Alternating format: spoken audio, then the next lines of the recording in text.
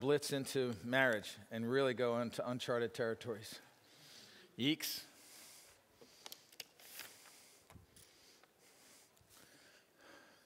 All right, here we go. Let's pray.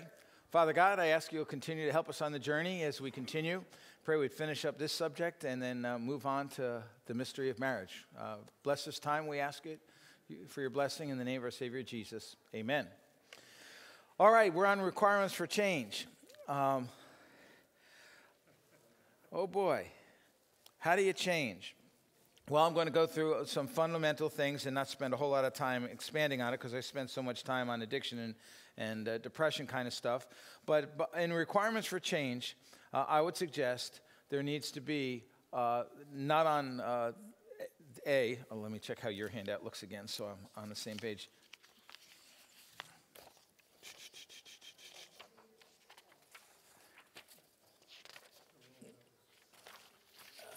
That's the next one. Uh-oh, I'm confused. We'll get it back. Here we go. Requirements for change. Before we get to letter A, it'll be a little bit redundant for the outline. Well, requirements for change, number one is to be obedient to God's way. Under requirements to change, Roman rule number 3, I would like not A, but love for God and love for man. Love for God, love for man, the greatest commandment and the second commandment. And then if we're going to grow, if we're going to do that things, we're going to be planting seeds in the soil. We're going to remind ourselves of the parable of the soils. The seed's the same. It's what kind of ground does it go into. And I don't know whether there's stony soil or fertile soil or, where the birds come or the cares of this world. I don't understand all the different soils, but I know I meet people on all different places on the journey of what kind of soil it is. So as we start going through this, we have to realize if change is going to take place, people are going to change at a different rate of speed, unique to their own place on the journey. So I really want to be open to the idea there are many different soils. But the problem of the sower is what are the different pieces of the puzzle that the sower is going to do? Still up there before we get to A is the sower is going to sow seed. That's you and I. I consider myself, I'm a mailman. All I do is deliver the mail. I don't write the message. God writes the message. I'm a mailman. All I want to do is deliver his mail. That's all I'm interested in, is getting the word out. And I'll let the Holy Spirit do whatever the Holy Spirit does. I'm just going to deliver the mail. I'm privileged to be an ambassador for Christ. The ambassador isn't the president, the king. The ambassador represents. It's not his message. He brings the message of the king. So I'm like that. I'm just an ambassador for Christ. If I do it right, it's his message. And I need to deliver it faithfully as best I can. So that helps the change kind of piece. So what's involved in this? We need the right seeds, the Word of God. The seeds need to be watered.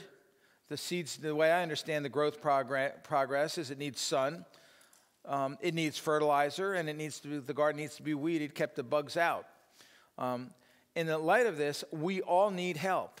We all need counsel. I'm amazed at how many people resist counseling. Happens not so much now because it's kind of like in fashion, it's vogue. Kids love to have their own therapist. It saddens me when I see a kid in junior high, and I've heard of this story. It just breaks my heart. Hey, what are you doing after school today? I'm going to see my therapist. It's like, that's what teenagers, junior high kids are supposed to be doing? Aren't you going out to play soccer or shoot baskets or play frisbee or something? No, I'm going to go see my therapist. It's like, wow.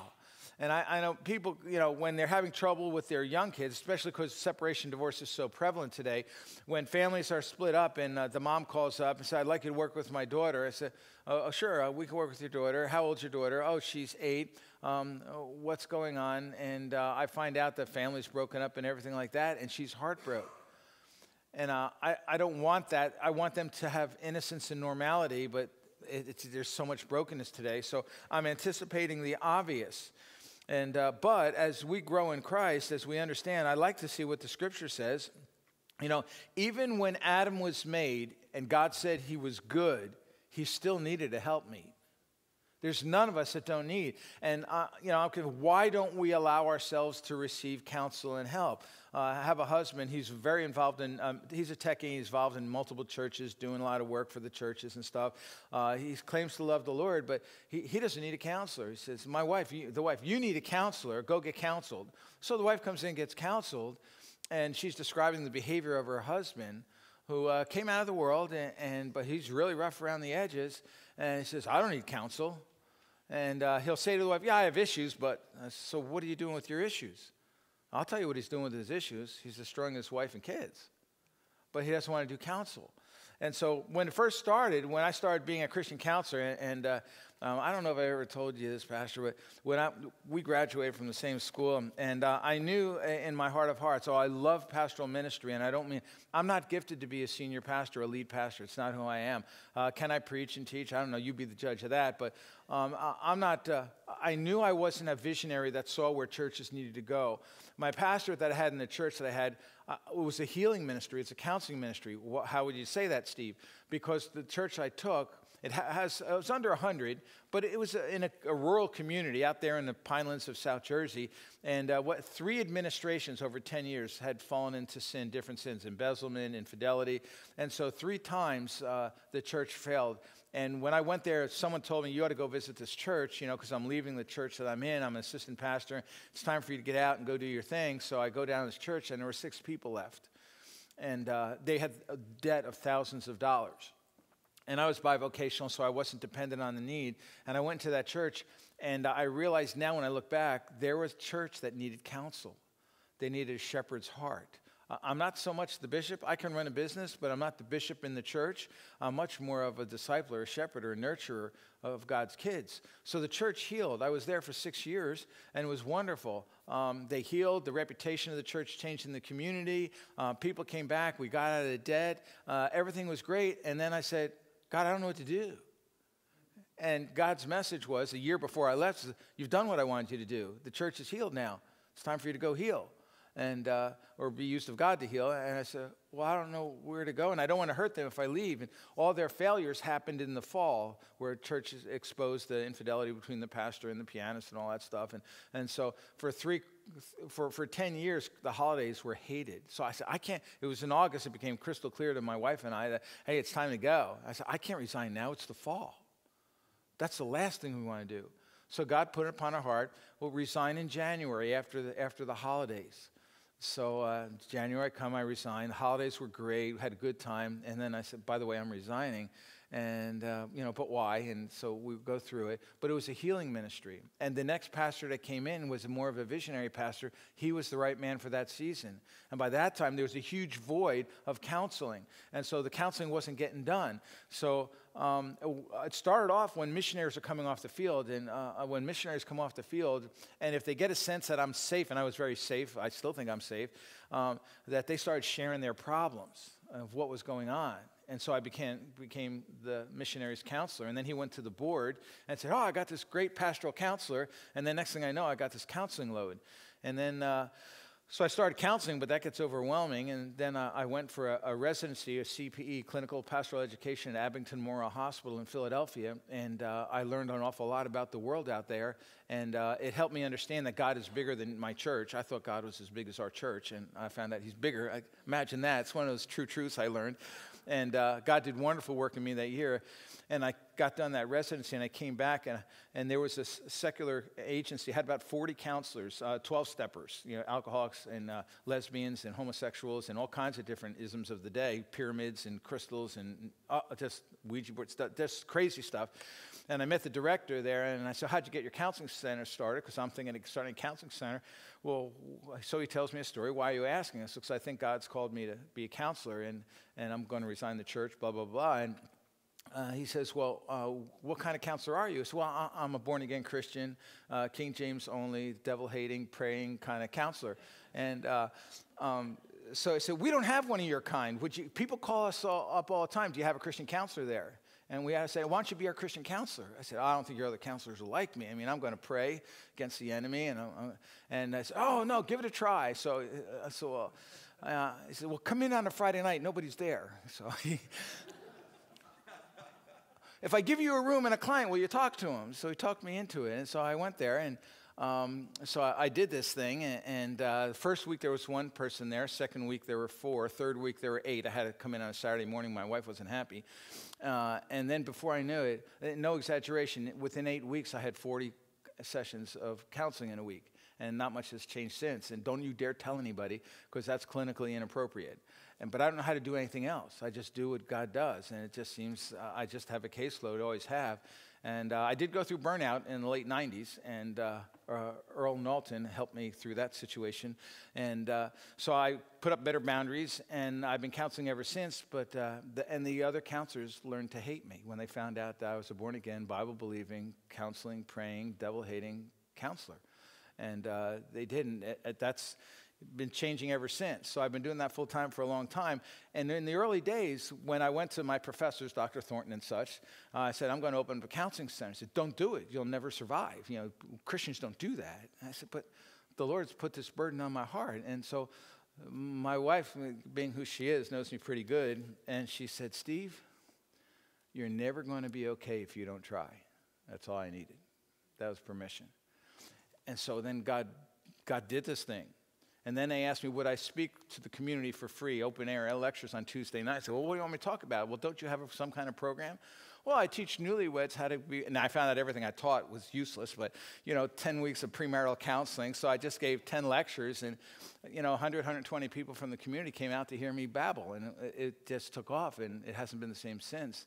And but I would meet pastors and deacons and elders that needed counsel, but had a real tough time with counseling.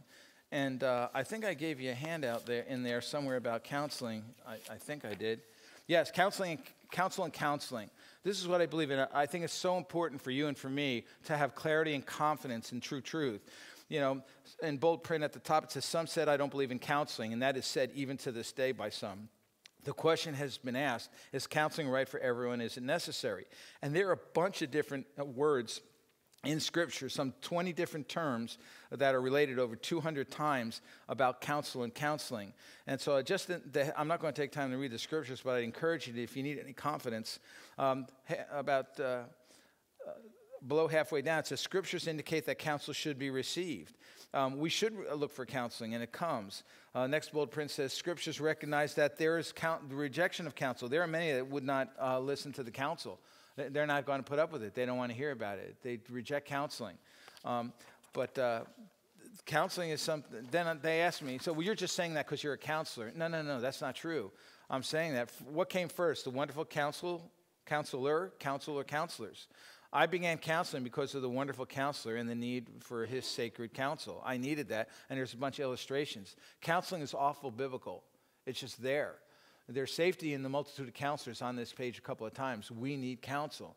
And now some people won't even look at the page, the handout you have, but I believe we all need counsel. We all need it. And so that's why I have counselors. Besides the dozen that I work with, we're supposed to be involved in counseling one another. And people, especially men more than women, because women tend to be, generically speaking, I'm stereotyping, forgive me, but women tend to be more relational than men. And men don't relate. And I talk, what kind of Christian are you? A biblical counselor? Do you do what the Lord commands you to do, kind of thing? And in English language, we don't see it as clearly as in the Greek language. Well, they're imperatives. It's kind of like it's a commandment with an exclamation point at the end. And God gives us a whole bunch of commandments on what we should do one with another. And I find we're not very Christians.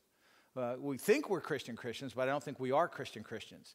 Now, I'm setting this up, and I told Pastor, if I go down this stuff, I'm afraid Monday, I'm not going to be around. You're going to get all the phone calls.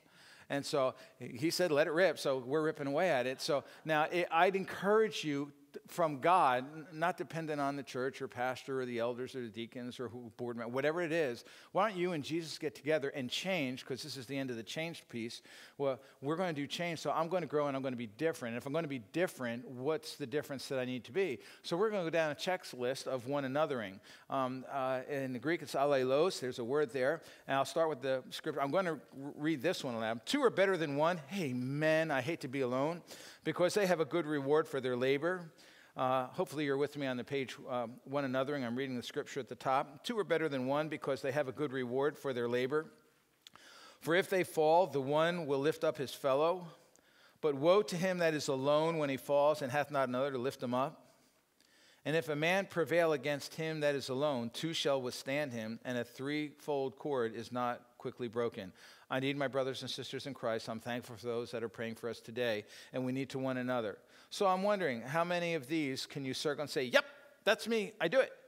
Number one, do we really love one another? Number two, accept one another. 3, greet one another. 4, be at peace with one another. Live in harmony one with another. I don't know how much contention. I hope there's no contention, but live in harmony with one another. Fellowship, that means share of yourselves with one another. Be kind one to another. I don't want to know in here who's short-tempered. That's a tough one, so don't raise your hand and don't elbow.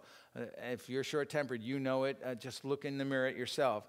Number 7, be kind to one another. Number 8 is a big one for me, to care, to give care for another one. Who have you cared for well lately? Number 9, show compassion to one another. Not criticize and judge. We'll talk about that briefly as we come up to couples. And number 10, be gentle and patient one with another. Number 11, honor one another. See the value as Christ sees the value of your brother or sister. Comfort one another. Edify, build up one another. It doesn't say tear them down. Encourage one another. Speak to each other in psalms, hymns, and spiritual songs. Do you nurture? Do you share scripture with each other? I love when people share passage. Oh, I just read this. And the last time I read in Ecclesiastes, it was a long time ago, so it's like new and fresh to me. 16, bear one another's burdens. You can't bear a burden if they haven't shared it with you, and that's why we have to share our burdens one with another. Suffer with one another. We're talking about suffering. Refresh one another. Rejoice with another. Submit to one another. You mean him or her? Yeah, that's exactly what I mean. Who comes to your mind when you say there's someone in the church you need to be submitting to and honoring and valuing and edifying that you're not doing? I don't want to know their first name or their last, but I wonder if someone in here gets prompted, I'm holding on to resentment. They left the nursery a mess, or, they didn't pick up the paper, whatever. Submit to one another. Number 21, consider one another's better than ourselves. That's why you guys put me up on a pedestal. I have my gift, you have yours. My gift is no more different or better, and I'm so glad Pastor Kevin didn't get a whole bunch of pleasant platitudes, because then my head swells and I get full puffed up in ego, and then I fall. And so if you just know, I'm regular, I'm just like you. We're just different but the same. It's really okay. And so you're a child of God. You're a prince or a princess, and I want to honor you that way. And so don't put me up above. That's kind of why I'm not up on a stage. I guess tomorrow I got to be up on a stage for some church. But hey, man, we're all the same. I put one shoe on at a time. I can't jump into both at the same time. Maybe you can, but we're just regular. Consider one another as better than ourselves. 22, serve one another. 23, show hospitality one to another. Who have you had over lately? Who have you blessed? Who have you brought dinner to lately? Pray for one another. Please do. Pray for me forever. Confess your faults one to another. Boy, oh boy, do I want to be that transparent, vulnerable. The thing I've never told anybody, I need to tell. Stop judging one another. Stop biting and devouring one another. Speak the truth in love. Not preferences or opinions. Your opinion doesn't matter. I don't care what color the carpet is, but the truth matters to me. Confront one another. That means you have to, should I say something? Yes, but do it nicely. Teach one another. Warn one another. Forgive one another. That can be hard. Pursue one another. That's where the shepherd leaves the 99 and goes out. There are a lot of bishops. One of the things about me, I could never be a senior pastor in one of those big churches because the pastor doesn't shepherd. He bishops. He organizes the church. He doesn't go out and chase sheep. I can't help it. I'm a sheep chaser. Thank you. I have a fellow who was in worship, and somehow he got in some trouble, and he resigned, and I'm still calling him up every few weeks. I say, yo, could you call me back? And he's not calling me back. Can we meet for a cup of coffee? I don't want to show up at his workplace because he's not ready for me yet, but I haven't forgotten him. And he used to play music for me when I'd go out and speak at Cowboy Church and stuff like that. He was a musician. They loved him. He was great. And he got in trouble, resigned, but I'm not forgetting him. I'm going to chase him down until he comes around. I know his mom. How's he doing?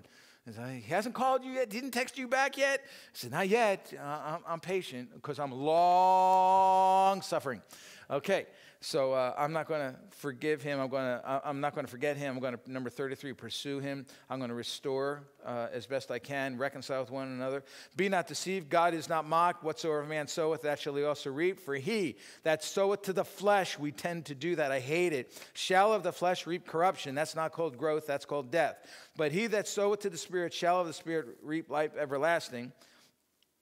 As we have opportunity, therefore, let us not grow weary in well-doing, for in due season we shall reap if we faint not. As we have, therefore, opportunity, let us do good to all men. All. You know what Scripture, all, you know what all means in Scripture? Does your Bible mean all means all? A-L-L, all? I don't get God sometimes. What about, but they're bad guys and gals. No. They're just a sinner like you. Esteem others better than yourselves. The lowest of the low. I put them up. I'm going to call them forward and sit them on the seat, man. It's a good thing. Let us do good to all, A-L-L, all men, especially to them who are the household of faith. So especially for you, when I go down that list, how many of those ideas can I say, yeah, I'm living that out? Now, when you don't throw this away, because it's sacred material now that it's been done in church, so you got to save this handout thing or grab one off the table. When you do that, come Christmas, after all the gifts are open, you had all your last piece of pie, and you're thinking, Steve said something about between Christmas and New Year's, where would my ministry grow? You can go down the checklist, where should my ministry grow? And since I'm not that smart, I know I'm not doing this real good, so I'm going to go over to Pastor. And Pastor, I went through this checklist Silverstein left behind. I don't really like it, but I'm going to talk to you. I don't know how to do this. Could you help me figure out how I can grow this year? I'll bet your pastor would love to help you figure out how to grow. Now, he's going to have to pray for insight, discernment, and discretion, of course. But wouldn't it be great if you had a spiritual coach that independently got to know you? So what are you doing? Where do you think God's gifted you? Should you go on a missions trip this year? Do you want to go down to Carolina and help clean up some mud? Or go back 6 months later and help rebuild their steps? You know, I don't know what you're good at, but I'm sure you can figure out some type of ministry that God wants you to grow in. Please don't be stagnant. Please don't deteriorate. Let's grow this year. I think it's a simple request, so that's what I'm going to offer to you. So that's a little bit about that, and let's see, where am I on the growth thing? That's the second handout, so that's good. So we can move on a little bit. Okay, now, as we go through that, we have our 4 L's. I want to give you the 4 L's for you OCD people, because I'm that way. If I have an incomplete outline, it drives me crazy. I'm just going to mention to what they are. I did write some books at the bottom of the page, and I think I put one on yesterday. Revolution of Character by Dallas Willard. Dallas Willard just went home to be with the Lord. Tremendous man, tremendous book on developing the kind of walk in Christ I want. Open heart, open mind, open heart by Thomas Keating. Search for Significance talks about the 4 false beliefs many Christians struggle with. Instruments in the Redeemer's Hands will expand the 4 L's that I'm talking about to you in a moment. And then When People Are Big and God Is Small, it's amazing how we let other people lord over our lives. All of them works well worth the effort if I really want to grow and change. L is love people. Do you really agape people? We're going to talk about agape again in a moment when we get into the marriage thing. What is agape to you? What composes agape love? Because the English says L-O-V-E, and I don't think we have a clue what God's word says when it says agape. I don't know what agape means to you. What's that? I couldn't hear you. Self-sacrifice, that's of me, offer up at cost. Sacrifice something that cost me. You know, I'll have some leftovers, I'll bring it over. That's not sacrifice. You know, I'll cook a meal, and I may not have left over for me, but I'm going to cook them a meal. That's giving of them without thinking of yourself first, so it's a self-sacrifice. But it's a choice. You know, when God agapes us, he chose us before the foundation of the world. There's an intentional choice at cost. It cost him. It cost him significantly. It cost him dearly. It cost him enormously. It cost him to offer up his son. He watched the passion. He saw it. He saw the beatings. He wasn't blind to it. The son experienced it. It's a sacrifice for the good of another. It's selflessness. And so if we're going to agape God, it's kind of like what I said yesterday. I have no rights. I don't deserve anything except hell. I don't deserve anything. I don't deserve any blessings. in any relationship. I don't deserve anything from my children. I've not been a perfect dad. I don't deserve anything from my wife. I've not been a perfect husband. I don't deserve anything. But so many of us have this attitude of entitlement. Wade, I'm your dad. You owe me respect. Now, God commands us that children should respect their parents, obey them, no question about it. But the dad, I don't know that I've messed up too much. I don't know that I deserve it. I'm going to teach them that God commands them, and out of obedience for your good in a relationship with God, you better obey. There's a good thing there. But that's a big deal. But loving God's a big deal. It's a real big deal.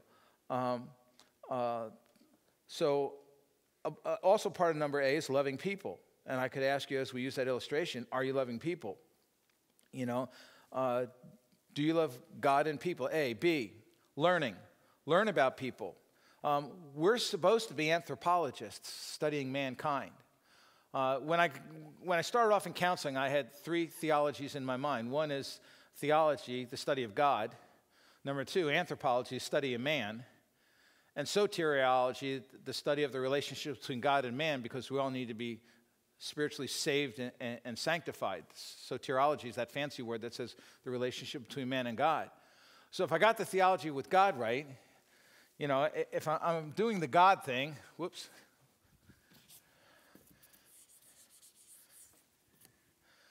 The triangle represents the Trinity to me.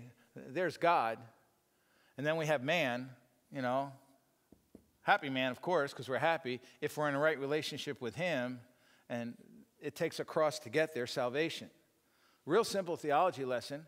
I don't care what level of schooling you're in. If you understand the Trinity, you understand the man, his creation, as best we can understand man in the image of God, and the relationship between the two, it takes the cross for us to get there. It's a big deal. So I want to learn about that as best I can, develop my understanding of what's going on. So B is I want to learn about people and know them well. And then C is I want to listen and speak to people. I want to have relationship. If we continue our progress here, then there are other people that God wants me to get in a relation with, and they're not always happy. They need, if we're in a right relationship with God, we will have that joy and rejoicing and stuff like that. But he puts others in our life that won't have that, and he expects us to minister to them. We're ambassadors, remember? We're supposed to deliver the mail. It's not our mail, it's his mail. But in order to do that, when will people open their heart? When will they open their heart? When will they share with you the things that's so shameful for them?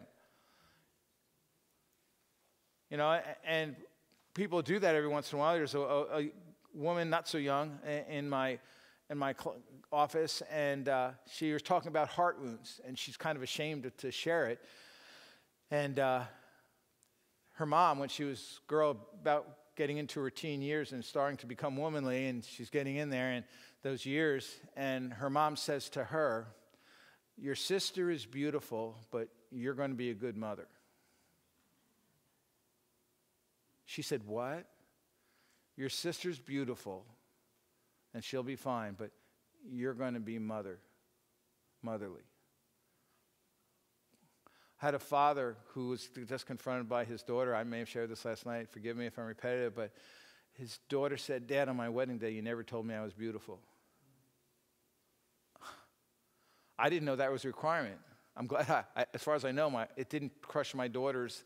I think I told them they were all beautiful because I thought they were, actually. And you know how men don't say what's on their mind? What would get us to open our hearts and begin to share those vulnerable things? Because the next time you get in a fight, if my wife shares with me one of her dark secrets, well, I asked you to tell me everything before we got married. Of course she didn't. I thought she did. And then I learned these other things. And then she reveals something very private and personal and hurtful from her past. And in my stupidness, you know how husbands can get. And nothing about you guys, this one. But when I do that, and so the next time we have an argument, "Oh, this is because of what you told me last week."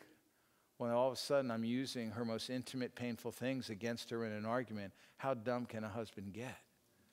Pretty stupid. I was stupid. And you know something? What I did to double traumatize, then now I'm not safe. So what else haven't you told me yet, sweetheart? What I haven't told you is never going to get told to you because you're not safe. Oh, yes, I am. Right. So I'm so glad you husbands haven't done the stupid things I've done, because my wife will remind me. She said, "You remember last time you failed me?" I said, "No, I don't want to remember that." You know, yes, sweetheart, I get it. So are you going to do it again? No, never. And it takes a while to regain trust, to take another risk. And I've learned now, I think, as far as I know everything, and I don't do that stupid anymore. Other stupids maybe, not that stupid. I don't do that stupid anymore. So it's really a challenge for people. People don't want to share with you their shame unless they really know you're safe. So you have to listen well if you're going to learn about the other people. It's a big deal. You need to love God. A, love God, love people. B, you need to learn about people through what's the nature of man. And letter C, you need to learn the individuals. You need to listen and speak with other people. And letter D is you need to labor. It's a labor of love. You need to labor with those people. It takes a conscious, intentional effort. It's a labor of love, and it's really a challenge. All right, so I finally got through, can I change? I don't know if I can change. I don't know if you can change. I hope we can change. Any thoughts, comments, or questions? Because I'm going to move on to other stuff. All right, let's move on to other stuff.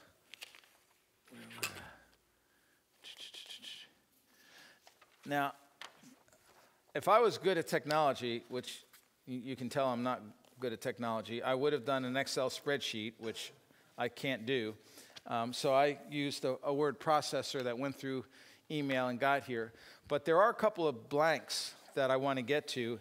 And if you know anything about Steve, the blanks are the most important pieces. But I want to talk and set a stage. The rest of the page is kind of a foundation to talk about that.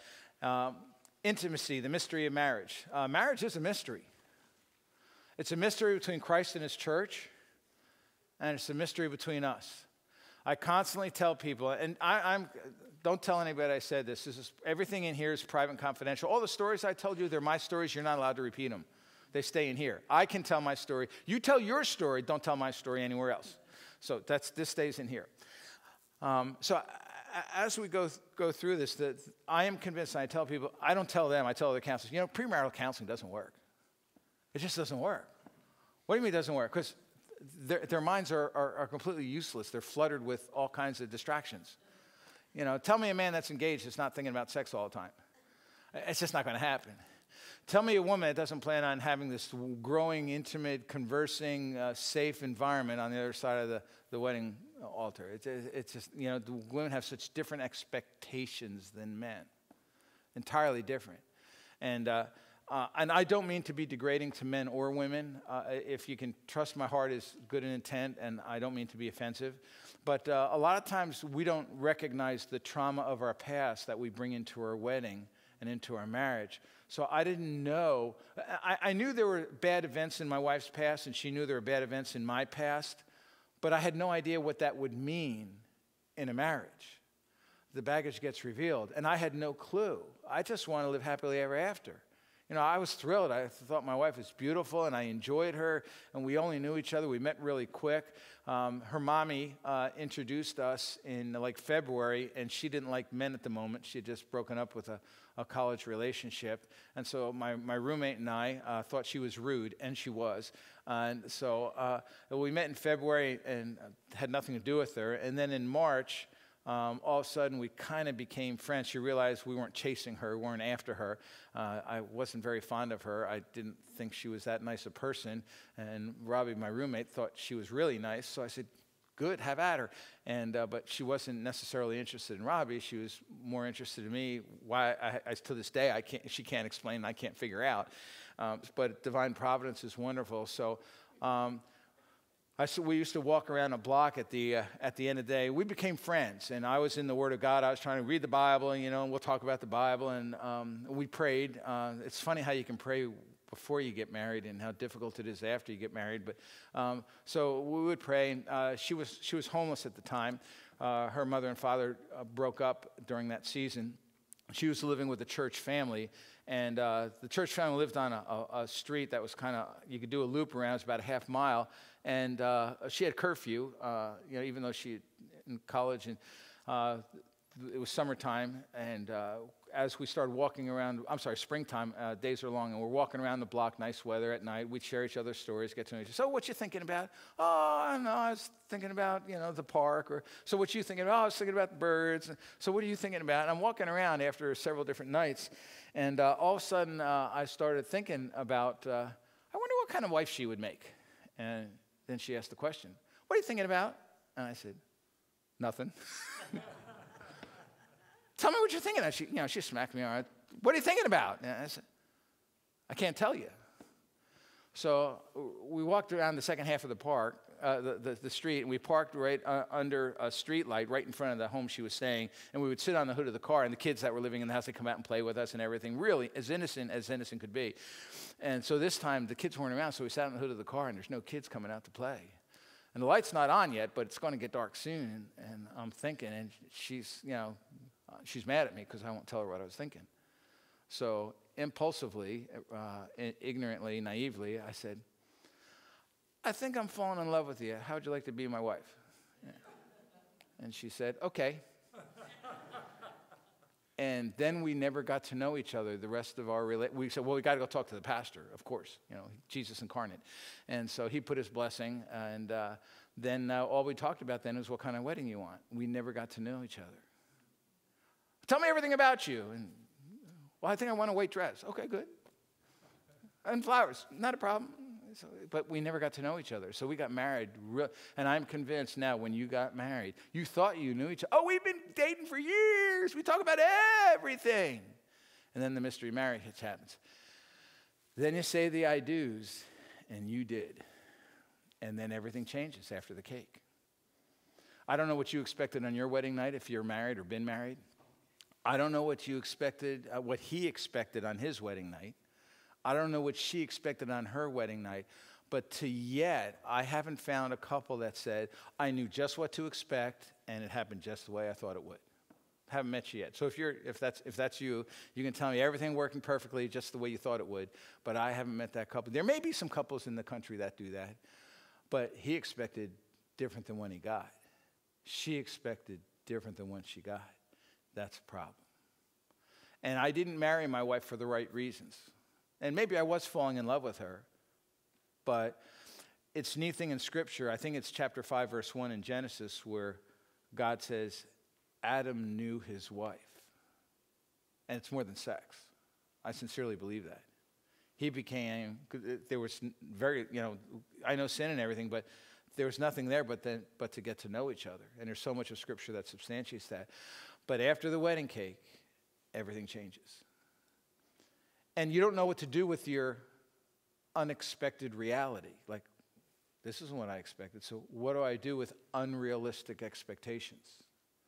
So after a few years, I started talking about how do relationships grow? How do they happen? What goes on that makes a relationship a relationship? And after this, I'll hang around. If you got any insights for me, I'm all interested. Common relational development, the top left-hand corner says, there are common social experiences, their encounters. When my wife was introduced to me for the first time, it was at a high school basketball game. The Christian Day School was playing against the faculty, and so we got to meet each other, went out for ice cream, and she left the table and never came back. Okay. Social environments leads to emotional expectations. If I like her, I'm expecting her to like me back. But then commonly in the world, and thankfully this didn't happen in our relationship, because I was in a legalistic church that has 6-inch rule. Anybody know what a 6-inch rule is? We grew up with a 6-inch rule. So it wasn't going to be a problem. So emotional leads to physical commonly. That's what happens certainly in the world, certainly in our teens today. And now progression is, they meet each other, they fall in like, usually through texting or on the internet, whatever that looks like, Facebook and stuff like that. And so then they get all excited, and then they have sex, and then they have kids, and then they buy a house, and sometimes they even get married. Divorce rate's going to be going down because no one's getting married. So that's the norm of our culture today in my community. I sure believe and hope and know that your community is so much different, but I'm not quite convinced of that. But social leads to physical, and when physical gets involved, number 4, struggles with communication take place and intellectual development is hindered because of physical distractions. Would you rather have sex, or would you rather like to talk about getting to know each other? I don't know any teenage boy I know would rather talk than have sex. I think they all want sex. So, number 5, spirituality is ignored. Number 6, there'll be relationship breakdowns and heart wounds for both. I can't really remember how many, but I know it's regular. If a woman has sex with a guy before marriage, then she feels obligated, well, I had sex with him, I should marry him, he should be my husband, because the only man I'm supposed to have sex with is my husband. So I can't tell you how many women have gotten married because they had sex before marriage and they felt obligated to get married. Not good. Not good. So that's common relationships. So now we look at 5 different Greek words that kind of relate to the concept of love. We translate it. We already talked about agape. Agape is a choice to sacrifice for the good of another person. It's based on knowledge both of Scripture and this other person, that I'm going to choose you and I'm going to lay down my life for you. Number C, it's even when unlovable. It should be an unconditional commitment. And, you know, now more and more times, I gave him 6 years and he didn't figure it out. So who told God, when did God tell you 6 years? I don't know. I had no clue what I was saying. I promise you, I didn't know my wife. I didn't know what I was saying when I married her. But I'm confident the pastor made me agree to, for better, for worse. We had some worse times. For richer and poorer, when we were in seminary, we were dirt poor. For better, for worse, for richer, for sickness and health. My wife's had her physical needs. She's had multiple surgeries. She's okay today, I think. Forsaking all other. And I don't put all others is more than another person. We're supposed to leave father and mother and cleave to our wives. You know, I can't tell you how many men I met that are enmeshed with their mommy. I was, till I was in my 30s, married in my 20s, and I realized I'm a mommy's boy. I was an immature, boyish man. I didn't know what it meant. Now I do. I'm trying not to be immature, but every time I still have relapses. I go back, I can hear it in my voice. Steve, uh-oh, I'm doing it again. What did I do? How do I fix it? How do I get back to adult Steve instead of boyish Steve? So I appreciate that. But it should be unconditional, for better, for worse, for richer, for poor, in sickness and in health, forsaking all other. Does that mean opening day? Yeah. Of trout season? Yeah. Not buck season? Yeah. Well, what about the Super Bowl? Yeah. I don't know if I want to get married. Right. Now, in Numbers, I think it's 22, there's that passage of Scripture that when the Israelites, they had some insight in the Old Testament. They say that a husband, during his first year of marriage, do you know what I'm saying? What's it say there? Don't go to work. Stay at home and learn how to make her happy. That's what Scripture says in the Old Testament. Well, I ain't going to war, so I guess I can go to opening day. You know, true story, if you know Jimmy Evans, he's on TV and radio. Jimmy Evans tells a story. I believe I'm telling the story pretty quick. See, my stories stay here. I can tell his story. Don't you tell my story. He says to his wife, they're newlyweds, and he's a golfer. And he says, sweetheart, I'll talk to you all day. Pick up my golf clubs and caddy for me. I'll talk to you all day. Whoa. Well, God got hold of his heart. And he says, I'm giving up golf, took his golf clubs, threw it in the back of the garage, and it stayed there for 3 years of repentance and reconciliation and everything else. And after 3 years, Karen Evans says to Jimmy, he says, hey, it's Saturday. Why don't you go play golf?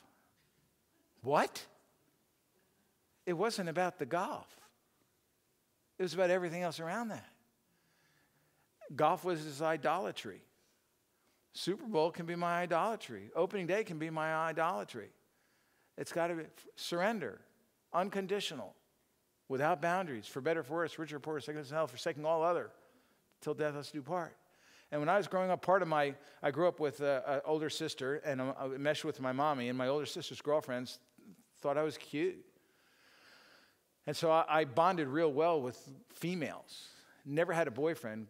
Boys thought I was goofy. I had big goggle glasses, real thick when I was young, and I had, in the 60s when I grew up, when everybody had hair, hair like these ladies here, and I had a military haircut, and it was shameful.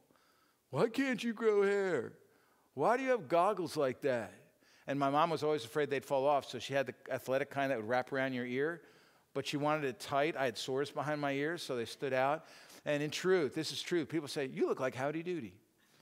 Now, the young ones won't know who that is, but us old folks, I looked at him because I was sunburned. I had the pink nose and cheeks. I looked like Howdy Doody. Buck teeth. I didn't get braces till I was in my teen years. Buck teeth. I sucked my thumb. I wonder why.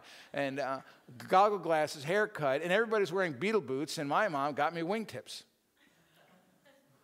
What was my mom thinking? It was torturous.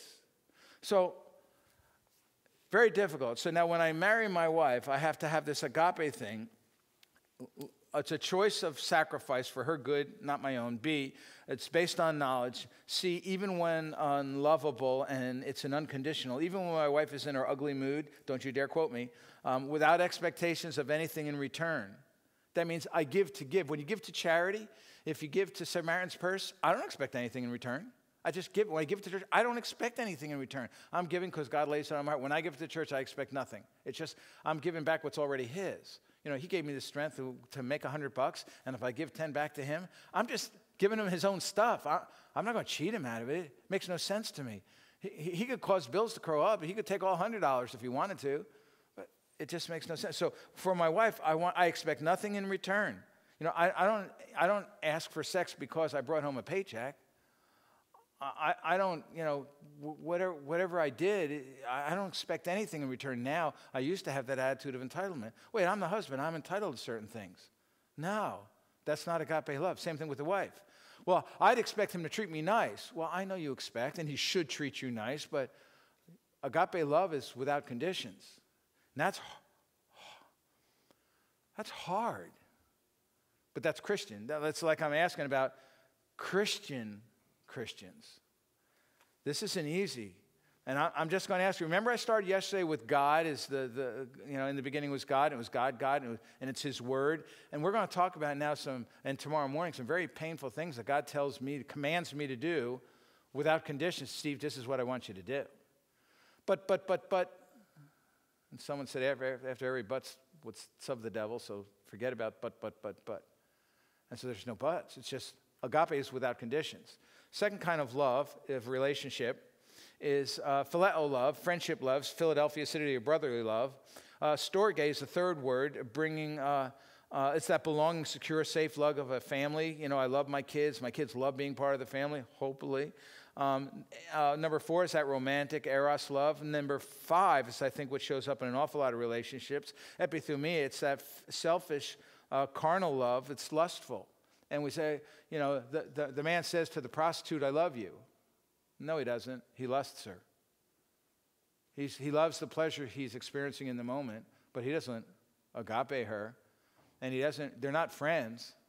There's no security in that love. It's a business transaction. But he can scream at the top of his lungs, you make me feel so good, I love you, but it's lust. And we can do that in infidelity, and we can do that in a marriage too. Now, so Doc, what do you want us to do? What do you recommend? Here's what I would recommend to our young people. And now I have no expectations before the marriage altar that this is the way it's going to be. I have no expectations. But this is what I think ought to be. So when people do this, recommendations, number 1 is what we always want to do. We want to focus on the spiritual. And how do you do that? We've talked about some things. How do you get spiritually minded? How do you know if you're living the life Christ wants you to? There's a lot of one anothering that ought to be going on by Christians in the church. Number 2, learn effective relationship skills. Reflective communication, learning how to have compassion, as we talked about in the first session. The God of all comfort comforts Paul, who comforts us, and we're supposed to comfort others. Number 3 is repetitive, gain understanding of people. Number 4 is huge. I hope I would know another person, not romantically distorted in my thinking, but to choose someone you wish you could help reach his or her full potential. I would love to have married my wife. I wish I had married her thinking This is going to be a long, tough journey. But I care about this woman enough that everything I do is going to help Kathy reach her full potential in Christ. In Ephesians chapter 4, where it says the husband's supposed to wash the wife with the water of the word, I wish I didn't use the word of God to condemn her. I wish I had learned how to nurture her heart and challenge her to be all Christ intended her to be. So I didn't marry her that way. I wished I had.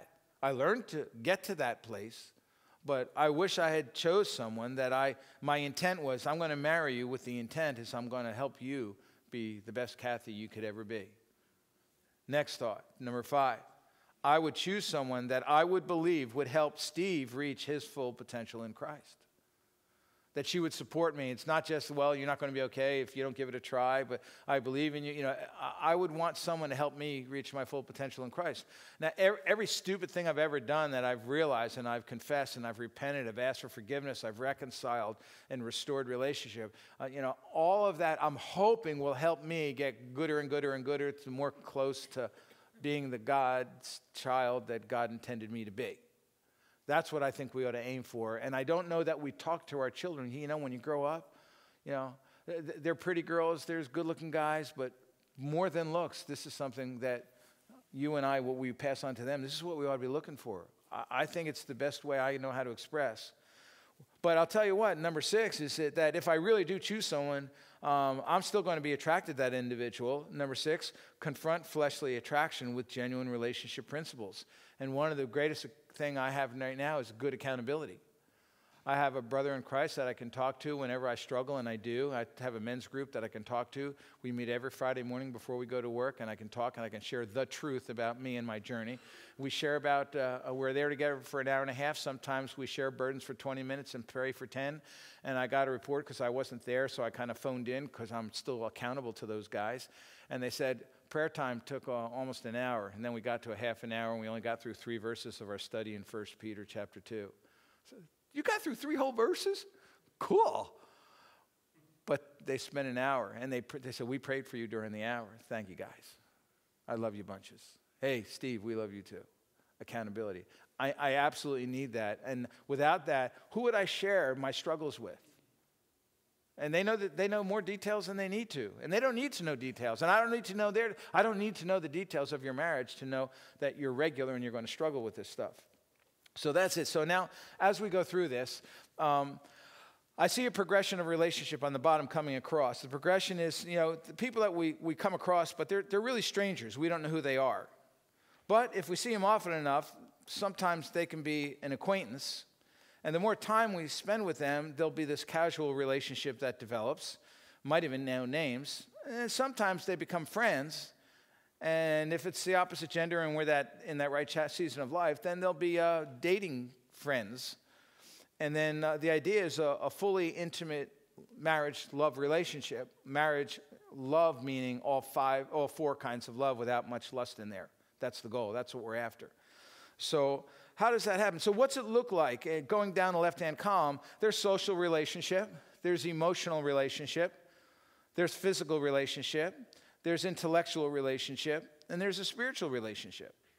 So which one, how do relationships, how do we know if they're in balance or not in balance? How do we know if we're maturing? How do we know if we're going through these different elements that make us up of a whole human being in the image of God? Because God is social, emotional, intellectual. It's not physical, sexual, but spiritual.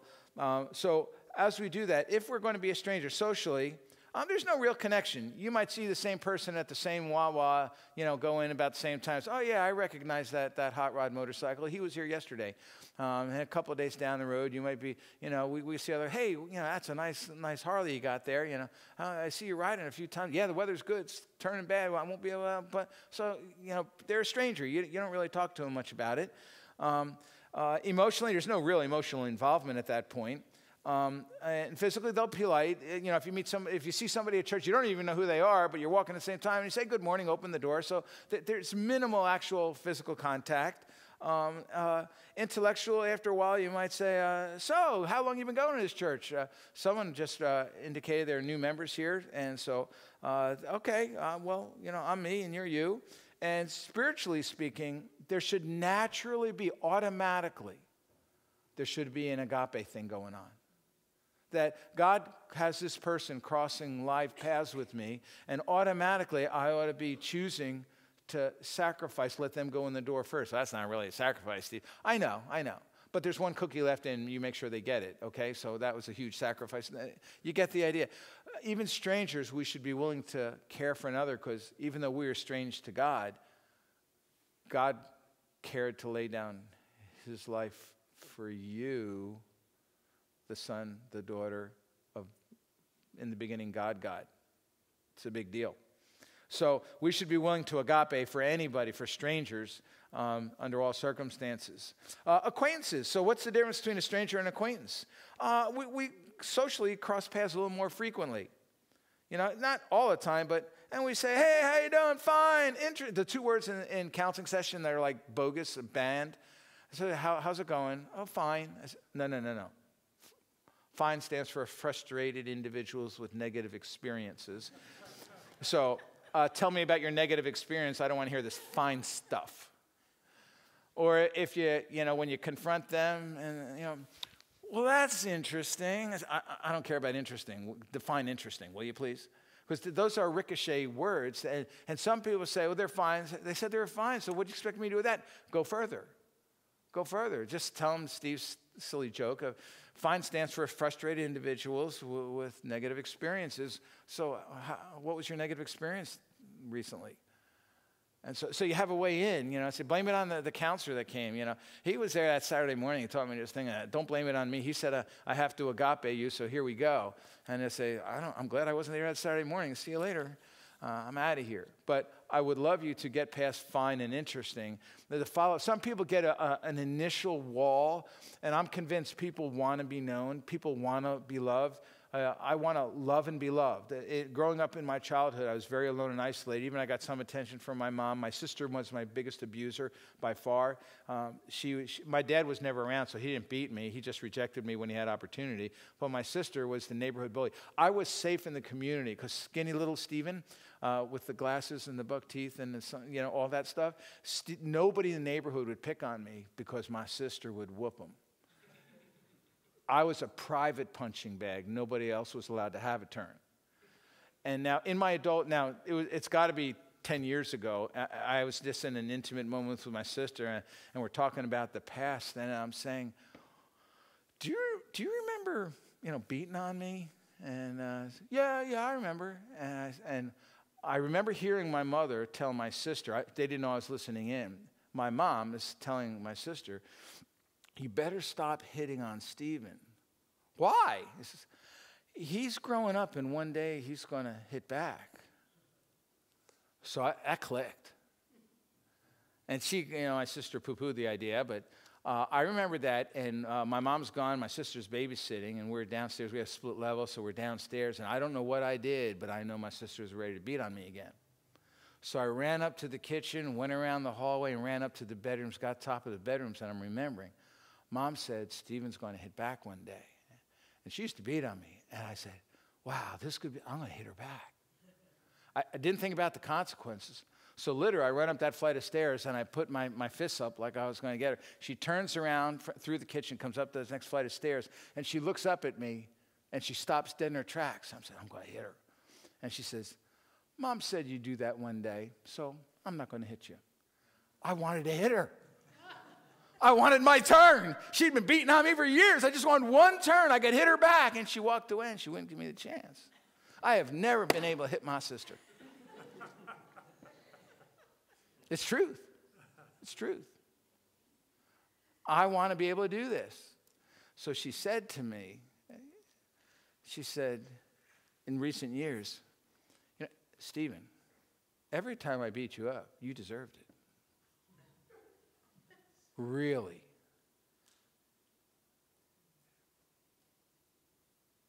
Do I have any baggage? Can I just hit her now and get it over with? My sister's only 5 foot, but she's still tough. But I'm not afraid of her anymore. She's still a bully.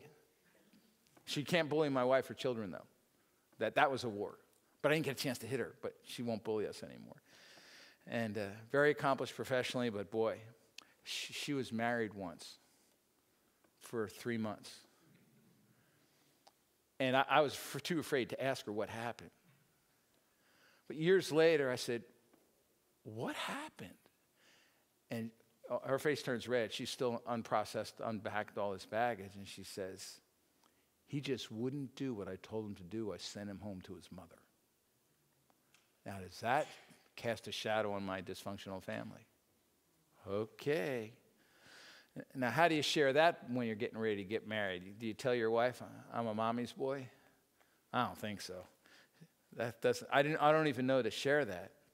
So that's interesting. Okay, on acquaintance, infrequent, cliches, fine. Emotional connection, none. Physical, polite, handshakes, open a door. Intellectual, minimal. You really don't know anything. Unless they're wearing a Boston jersey, then you know something about some people when you're wearing a Red Sox jacket. Then you know, but really you don't know anything about these acquaintances. Yet God still challenges us to agape people. Next level, casual relationship, occasional, not personal, kind of like church relationships, I think. Not personal, we talk about other people, never talk about ourselves. Emotional is, minimal emotional involvement. Distant, you might shake hands. You really don't get close affectionately. Intellectual, generally accepted as we can agree on what we can agree on. We stay away from those hot issues, never talk about politics or religion, which are the only things I ever want to talk about. And then when it comes to casual friendships, we'll see that there's agape love and some phileo friendship love. There ought to be some friendship that's growing there. Going on further, when we become friends, as we become friends, there's much more regular. We see each other all the time. We're feeling safe. We're being polite. And so there's regular social interaction. Emotionally, we begin to share personal feelings about other people. So share comes into the first blank. And share personal feelings about others. And so we'll talk about others, but we take minimal risks as we go through that. And I know that's a little confusing the way that paper is, but I hope you'll bear with me. So share personal feelings about others with minimal risks. Physically, we'll be polite. That's where hugs come into play. You know, you can have, when I shake some guy's hands, I'll put my arm around another man and give him a man hug. I teach all my grandchildren how to shake hands and put a double tap on the back. That's what men do. Hey, man, boom, boom, that's good. That's what you do. No more, no less. So that's how, when you have a good friend, that's what you do. And I don't hug women anymore. That only gets me in trouble. And some women, I come from a Jewish background, so a Jewish mom, oh, come here, I want to give you a hug. I said, hug your husband. He hasn't had one in years, so hug your husband. You don't need hugs from me, so that way I don't hug. Women are beautiful and very desirable, so I stay as far away as I can. I have no gal friends ever anymore. I learned how to, when I became manly years ago, why do I need gal friends? Learn how to be a man, be manly man. The reason why men didn't want to hang out with me because I was still boyish, but I didn't know it. I was clueless. I was deaf, dumb, and blind, so now I like manly friends, and I just don't hug women. What's wrong with that? Why do you need a hug from me? Let's go. And I hope your grandkids hug you really good, but that's just so much safer for me because I can get myself in trouble. You women are too sweet, and believe it or not, your husband thinks that about you, or he wouldn't have married you. Now, no matter what the struggle or strain is, guys still want to have a close, intimate, loving relationship with their wives. We'll get to that in a moment. Friendships, share personal feelings about others, minimal risk. Physical can be warm. And we begin to share ideas and opinions and judgments, usually about other people, sometimes ourselves, but there's that progress. Are you willing to, now, if my wife disagrees with me, does that make her wrong? Not necessarily. Different is different. It's neither right nor wrong. It's different. There's a great program out by Emerson Eggerichs. It's called Love and Respect. If you've not heard, it's well worth the investment. It comes in DVD form. It can be a home Bible study. It can be a church study. I hope Pastor and you guys would approve of it. It's great on conflict resolution. And he says it's neither right or wrong. It's just different. Men think different. He's got some great information for us. And so it's okay, right or wrong, not necessarily. It's just different. Some people like the ocean, some people like the mountains. It's just different. Some people like both. It's just it's okay. So we can share that. And as that grows a little bit closer, then spiritually speaking, there should be an agape always.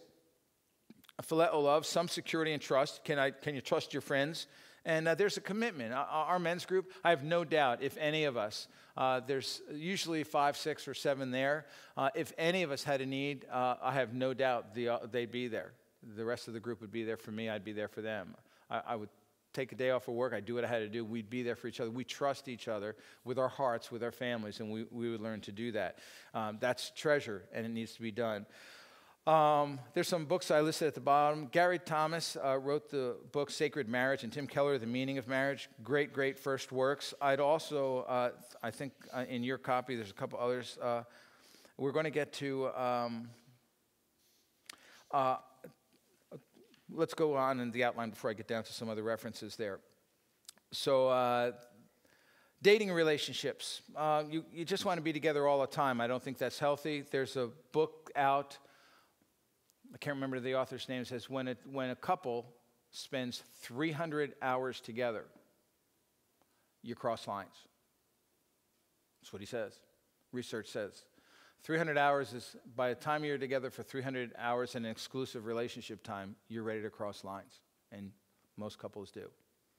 So in my mind, be careful how frequent, how much alone time do you have? Can you be in the room with, can you sit at the kitchen table and have a cup of tea or iced tea together with others where it's not exclusive, intimate time? Can you do that? And if you're up at the top half, if my intent is to learn enough about this woman that I'm about to marry so I can commit myself to laying down my life and loving her as Christ did the church, can I help her be everything she's supposed to be in Christ? I don't need to be alone in a conversation with her. If she's interested in helping me to be the best Stephen that I need to be, if that's the goal, she doesn't need to be alone with me to do that. We can learn about each other. And what our family can tell us about each other, we may not want to believe, but it's probably true. They may know us better than we think that they know us. So dating is frequent. Sharing your feelings about yourself, you take much more risks, which gets us in trouble. So sharing feelings about yourself, much more risks. That'll get you in trouble. And then during the dating relationship, it should be pure. It should be non-arousing. How do you know when sex becomes sex? How do you know, what's the largest sex organ we have? It's between your ears. Sex happens up here. Our body responds, but sex starts up here. When you look, you get attracted, you get aroused. You know, so how far is it okay for a teenager? Are they allowed to hold hands? Can they put their arms around each other? Can they hug? At church where it's pure, can they hug at the parking lot or at the front door or down in the family room? Can they hug? Is that okay? A question came through email this morning, actually. It says, when does sex become sex? Is sex sex when it's intercourse? When sex becomes sex? Is it sex before that? So I get these couples coming in, and I can almost tell which ones have already slept together and had sex and all that stuff. And I said, you know, I'm kind of like this Christian guy, and I really want fidelity and purity. And, you know, you may, and I just give them the benefit, you may have crossed some lines, and you can tell, and usually the woman will express grief quicker than the man will, although he will too. He'll be a little ashamed. Because, you know, when you have sex during the dating, then what you're doing is taking something that doesn't belong to you, that God had sacred, and you're taking and stealing from something you shouldn't be taking. And God, so I believe there's a conviction of the Holy Spirit. I can't believe God's happy with all this. So when does sex become sex? And I tell him, I just go through and say, well, you know, fondling, you know, if you don't take any clothes off, is it sex? You know, or can you take off some clothing, or just the top half, or can you get naked and it not be sex? When does sex become sex? So I have a real simple answer.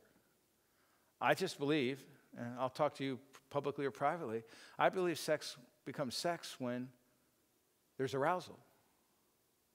I go to biology class, and, you know, we have, you know, see sex between, you know, two animals or something like that, or cows on the farm, or whatever it is. It's like, is that yeah, it is, but it's not sexual for me. There's no emotional arousal. I believe God intended for man and woman to enjoy the pleasure of arousal as husband and wife. So I asked him, well, what do you think?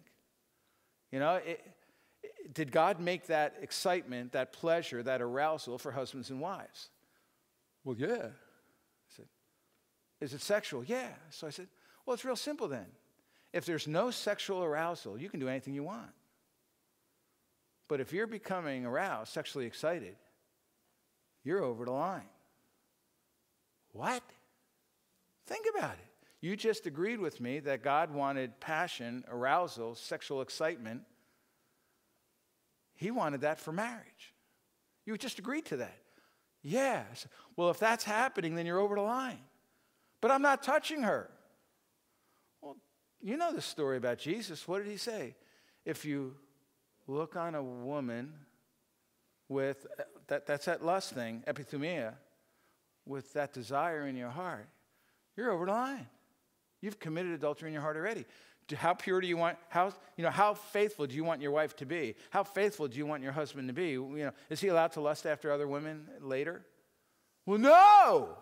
So, well, why is it okay now? He's not married. He doesn't have that privilege and right. There are no rights. He doesn't have that yet.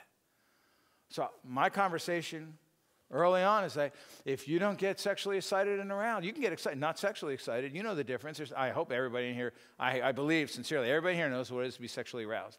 If you're sexually aroused and you're not married and it's not with your wife, you're over the line. Disagreements? I mean, I just can't seem to get someone to give me better clarity. So do whatever you want. You can hold hands.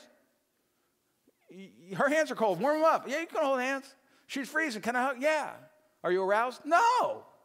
When you hug your mom, are you aroused? No. Okay. So you can do that. If you start taking her clothes off, are you aroused? Oh, yeah. Can't do that. Whoops. And I'd even be careful, and even passionate kissing, French kissing. Is that arousing for you? Oh, come on. Wait till you're married. Can you give her a peck? Go, peck away. Be a chicken. I don't care. But that's where the line comes. So now as we go down, under dating, we have frequent social relationships. Emotional connections are really going off the charts. You're aroused, physical, pure, non-arousing. TLW, true love waits. True love. Because what's going on in a dating relationship is, I want you. I want to have you. I want you to have me. True love waits. FLT, false love takes what doesn't belong to them. That's what I believe. And I'm open to criticism because I can't prove that from Scripture, but I believe it with all my heart at the moment. And so what do? Well, take a cold shower, go bake a cake, go play around the golf, do something else, but get her out of your head, get him out of your head. And today, women are it's a woman's generation. Women are promoted to be so forthright, and women can just take what they want. So women don't respect the marriage ring. They don't. Every affair, well, I should say every affair, most affairs involve the opposite sex. And so it's wrong. It's wrong. And my dad was a big flirt, and he taught me how to flirt. So growing up, I learned how to flirt. I connected with girls all the time. I love to flirt. One of my greatest thrills is, what girl, give me a challenge. Which girl, pick one out. I'm going to see if I can't get her to blush. I love getting girls to blush. Pick one out. Let me see if I can get her to blush. That was a challenge. And more times than not, I figured out how to connect with a girl heart to heart and get her to blush a little bit. That's power. And then that gives her an emotional attachment with me. That's dangerous. And that's what I need to make sure I don't flirt anymore. And I used to say, my dad said, I'm just looking, I'm not touching. No, my wife was possessive. I don't want you flirting with other girls, flirt with me. Oh, I never saw my dad flirting with my mom. I said, well, I'm not your mom, am I? You're not sleeping with your mom at night, flirt with me. Oh, I never thought of that. Time to think. Dumber than dumb. I've done it all wrong. I want you to do better. And how can you pass on to the next generation if you don't learn some things about that? So I really want you to do that. So then, intellectually, you have a growing disclosure, a healthy relationship. You'll have a growing disclosure. You'll be exploring each other and developing resolutions. How do you solve problems? And that's where, under spiritual, you do the agape, the phileo, the storge, and a commitment with unconditional acceptance. I'm committed to you, and I accept you as you are, not how I want you to be, not how I think you are. When I discover the rest of you, I have this commitment that I'm going to accept you without qualification. Marriage then, How is our social? Should be continual. And I hate texting, but it seems to be like the most convenient way to connect with my wife. It's so inadequate. Voice to voice is way better, but sitting down and talking to her is the ultimate. Regular, fully open, honest, with disclosure, acceptance, and reassurance. You know, and men don't get this. If we become vulnerable and we share our most intimate stuff with them, we figure it's like that old ugly little boy, the old kid with the buck teeth and you know, howdy-doody kid. Well, that howdy-doody kid never wanted to share that howdy-doody experience with his wife, because then she'd look at me like I was howdy-doody. And yes, my hair wasn't that way. And yes, I didn't wear my grandfather's wingtip shoes anymore. And yes, I was so different. But it was so intimate and so violating to me about my nature. I didn't want to share that stuff with her for fear she would reject me. Now, what I found out with men that love their husbands, and I'll qualify that with with women that love their husbands, not the men that love women love their husbands. I'll get those dentures right yet. So I don't have them yet. So they're coming soon, I guess. But when women love their husbands and they hear the pain of my childhood, remember that we talked about the suffering and pain, because this is suffering and pain in marriage. This is and it's confusing, and nobody taught me this before. So, but when I share that intimate stuff with my wife, that's when she has her most tender-hearted compassion for me. That's when she has that adoring look in her eyes. Come here, Steve. Would a hug help you? Not like something she's trying to take from me, but something she's offering. You know, would a hug help you right now? And I feel so dirty and ugly, unlovable, and undesirable. You know, are you sure you could stand to give me a hug, this ugly person that you're stuck married to? You know, and we belittle ourselves and we put ourselves down. But my experience for women is that they love to love on their husbands, especially when they're hurting, and we don't want to admit that we're hurting. So we're not willing to be intimate. And when we go that way, then the sexual intimacy, then I know him, then I know her. And we become vulnerable and transparent. Then there's that heart-to-heart connection. And when there's that heart-to-heart connection in the brain, the big sex organ, then the body responds. And when we fall in love, and this progression is, well, how do you fall in love? This is how you fall in love. You look for the good of another person. You use different aspects, agape, phileo, eros, you know, storge. When you look at that and you begin to spend quality time and you begin to, how can I help you be the best you could be? And I'm willing to give up the Super Bowl game because you're way more important. The things of this world grow strangely dim, was written. But you're what's important to me, and connecting with you. And then you become desirable. And I believe marriages are supposed to be filled with desire for each other rather than an inconvenience.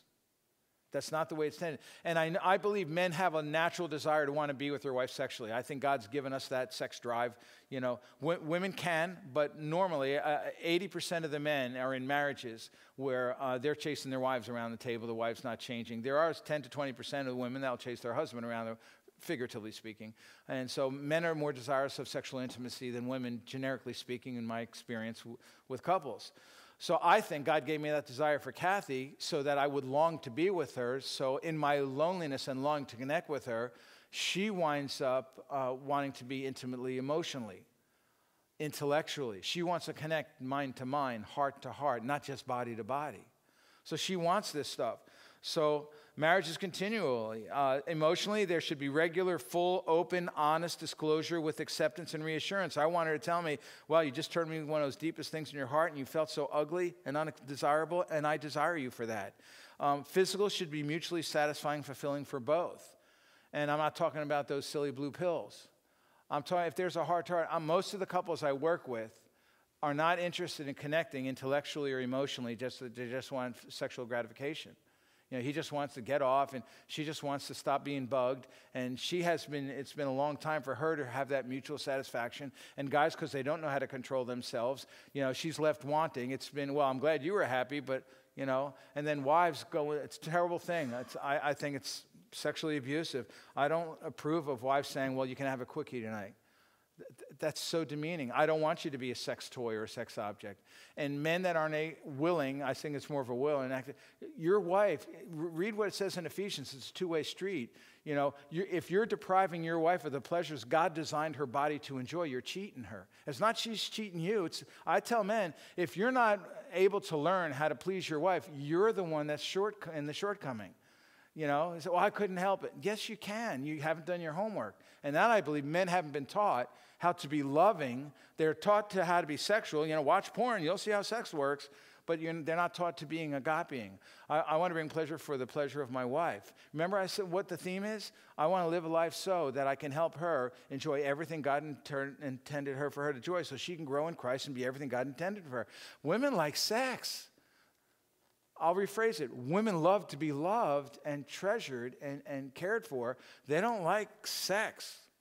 They like love. So, are you making love or having sex? And in the church, of all places, I would think you should learn how to make love and not have sex. I don't want to. And I remember the time, this is truth. My wife's not here, which I'm glad for. But she would be honest in telling you, I remember the day where we're starting to get romantic. And she had already been complaining that, Steve, you're being selfish. I'm really not enjoying this so much anymore.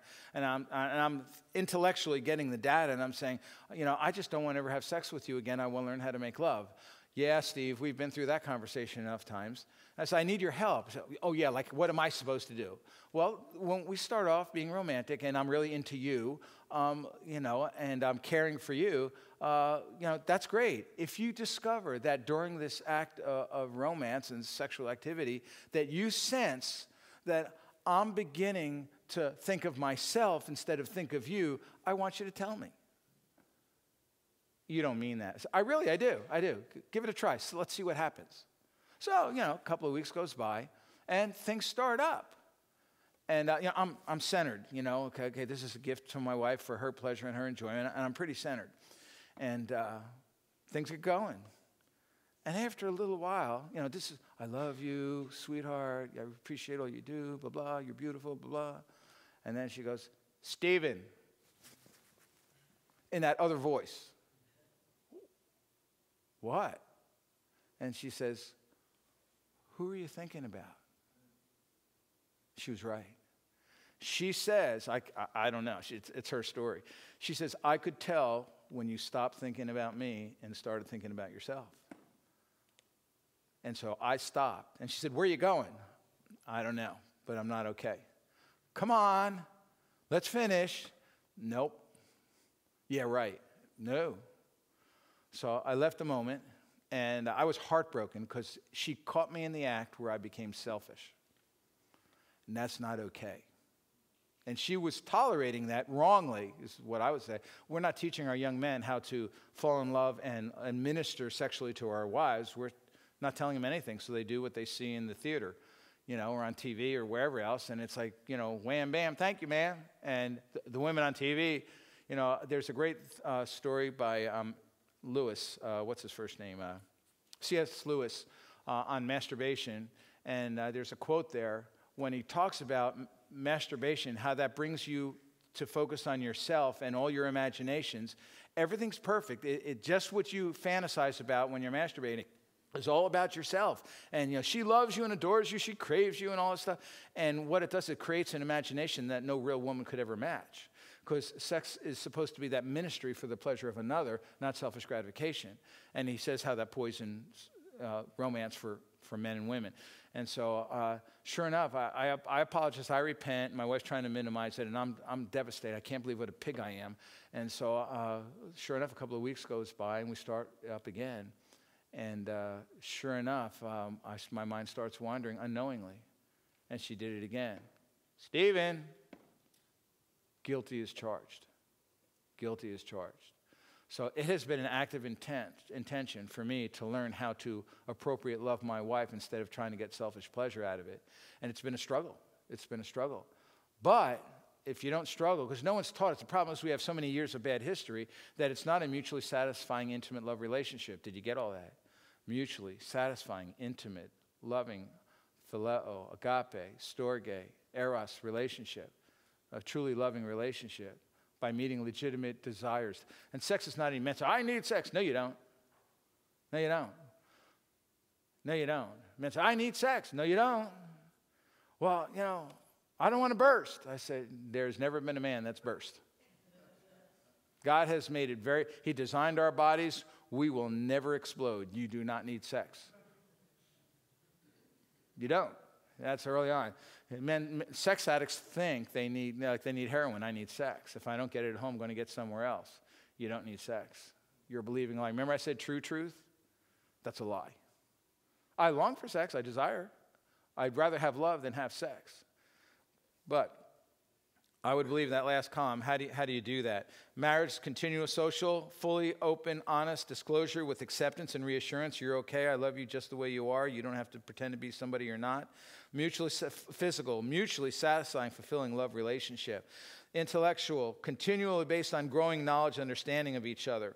And spiritual is agape, phileo, storge, romantic, sexual love, eros, no lust. You have some resources in your handbook. Because I don't understand the woman's body very well, I had to learn it. And what really is tragic, and when I got into counseling, it wasn't too long when I began to realize women don't understand their own body. They were used, they were traumatized, they were abused when they're kids. And if you bring scars into your marriage bed, those scars need to be addressed. I don't mean to minimize. If you've been abused, boys or girls, if you've been violated, that healing needs to take place if you're going to have the full, open, honest, intimate love relationship God intended for you. So, but I still think, there's a book by Tim Allen Gardner and Scott Stanley that's called Sacred Sex, What God Intended Sex to Be. Imagine that. God said it's sacred. I don't remember last time, Dr. E. Robert Jordan preached through Song of Solomon. I wasn't there for it, but I wish I was. How do you figure out how God made sex so sacred and beautiful? He designed it. Christ and the church, his bride, you and me, husband and wife, the mystery. Everything changes after the honeymoon. And we don't know how to, and unfortunately, we do damage on the honeymoon that we didn't know about. We can violate our wives not knowing that there's been trauma because she never shared it because she thought she was ugly and unmarriable. And if I tell him the truth about what happened to me, he won't want me. So I won't tell him till after the wedding, then we're married. And then he doesn't know about that. He pushes your buttons and there's trauma on the honeymoon. What a lousy way to start the marriage. So I ask people, and I'll meet with couples individually, he or her, and say, I want to know, and how do you find out about sexual trauma? So here's something worth thinking about. I asked them, how do you find out sexual trauma? They won't just tell, oh yeah, I was traumatized this way and that way. So I said, how old were you when you first learned about sex? I said, and then they'll tell me, 8, 12, whatever it is, and say, for girls, when they get their menstrual cycle. And so I said, what were the lessons I learned? And I try to make it safe, and I talk candidly about things like masturbation. So I talk about it every week, almost every day of every week. So to me, it's regular. If I'm offensive to you, I hope, I told Pastor I'm going to go to the chorus stuff. So this is kind of down where the rubber meets the road. So I don't mean to be offensive or inappropriate. I'm glad the whole church is in here, just you mature people. And so when I started talking to them, I asked guys, when did you first learn about sex? And some guys learned about sex. I'll tell you how I learned about sex. My uncle, who wound up leaving his wife, being a gay lifestyle, put a Playboy magazine on the second floor of my mother's car. And when my brother, who climbed in first, I climbed in after. I think I'm about 6 years old. I felt that shiny paper slip. And so what was that? So I pick it up and I look at it, and it's Playboy, and there's new pictures in there. And I say, Mommy, there's ladies in this magazine with no clothes on. And her comment to me was, I'm about 6, my brother's younger, and she says, well, you have to learn about that somehow. Biology class, health class says sexually transmitted disease, biology talks about reproduction, church says don't do it, and so in the locker room, what I say in the locker room, oh, girls this, girls that. I don't know what the girls say in the girls' locker room because I don't go there. But all that's going on. So how do you learn? So sex is sacred. It's God designed. And I want to know what God said of it. What did he intend? Because I'm reading through the Bible, and I'm not picking out those passages. It's not registering. So I'm so glad that some people talk about sacred sex. Sharon Etheridge, she writes about the passion principles. She really understands. She helps the basic mechanics in that book. How do you pleasure a wife? How do you pleasure a husband? Well, they're so easy. So how do you do that? She wrote a bestseller that was in New York Times, The Sexually Confident Wife. They wanted her to name the book The Sexually Confident Woman. She wouldn't do it. She's a Christian. He says, this is about marriage. This isn't about sex. Beautifully done. And then how do you teach your kids? Family Life Ministries, what's that guy's name? The Weekend to Remember? Rainey, that's right, Dennis Rainey. And his wife do this thing, Passport to Purity. It's a kit. It's got a CD that you take away. I would take my grandson now, take away for a weekend, leave on a Friday night, listen to. He says all the things that you and I are uncomfortable saying. Go through the CDs himself. It's 5 or 6 CDs. And he says all the words that you don't want to say to your son or your daughter, moms with girls.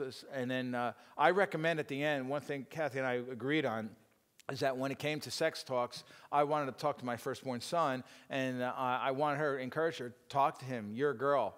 You know what stupid is. Talk to him. And when my daughters came of age, I talked to my girls in a very respectful way as best I could, yet intimate enough so that we were talking about the same thing. I encourage dads to talk to their daughters. Definitely talk to your sons. I encourage moms. And one of the things talking about, relationships in high school, and I would just say, do you want your dad to kiss someone else's mom? No. Do you want your mom to kiss someone else's dad? Absolutely not. Well, when you're making out in junior high or high school, you're kissing someone else's mom or your daddy because you're probably not going to marry him. And so if you talk to them about that, you can get them to see how what you're doing in junior high or high school, you're with someone else's mom or someone else's dad. Ew, okay. Now that's a challenge for fidelity to a marriage. There's a whole lot in those. So there's a few illustrations for you to think about how you want to do what you want to do. So there's your sex talk. What's the biggest sex organ? Your brain. And if you're going to be in a relationship and it's never too late, I hope that you would choose to be in a relationship with someone you wish to help them reach their full potential in Christ. I hope you're with someone that is willing to help you reach your full potential in Christ for his glory. Father God, we're trying to do good work. We're trying to share truth in a respectful, sacred way, and yet to discuss things that maybe we've never discussed before. Maybe we have, but maybe we're not living that way. Maybe we need to know how to share it on. Lord, the theme is suffering, and I just believe there's tremendous suffering in marriages for the best of couples. Lord, the loving relationship that you have with your bride, we ought to have with ours. Help us to repent. Lord, we've started a conversation. I pray this conversation will go with couples, that the men would man up and take responsibility and initiate further conversation with his bride and ask her, can we talk more respectfully and share any stories he has to lead an example. Lord, I pray wives would follow the good example of a husband and share her stories and frustrations and disappointments and repent of sins. Ask for forgiveness, commit to learning and practicing a new lifestyle for your glory and the good of the family. We ask your blessing in Jesus' name. Amen.